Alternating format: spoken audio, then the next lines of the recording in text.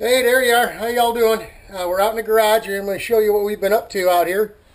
Messing around with mounting the rear radiator. Trying to get enough volume and water to try to simulate the same size as the CIK Sprint Shifter Kart radiator. And I think we've done that with all the math we've been doing and figuring out. Pretty slick how we mounted this thing up. We had a block of aluminum. Drilled a whole lightning hole in it.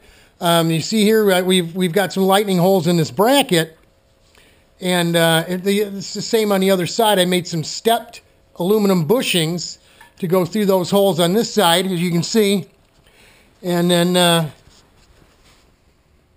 go straight through up through the Teflon aluminum plate, the Teflon support there. And then we put the threaded rod. We welded some nuts on it and ground on them a little bit with some rubber hose to keep it from moving side to side. The aluminum with the bends in it there to keep it from moving fore and aft. This hose here is going to plug right into the top. And then the bottom will come right up to this fitting here. So it's easy peasy. Yeah, and then we just got to make an air box to scoop the air. And I think that's going to solve our problem. We're going to test this in April at Grattan and see what happens. But that's it. That's what we've been doing.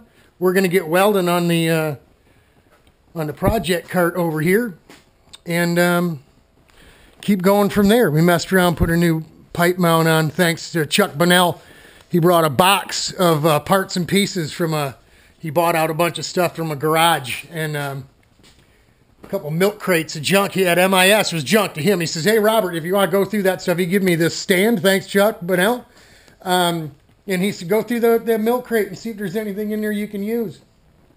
And I rummaged through, and it was all just a bunch of old steering shafts and tie rods and what have you. And I found this old pipe cradle. It's darn near brand new, man. I looked in it, and I grabbed it out. I looked at Chuck. He says, "You could have it." So we're putting it to use. That's it.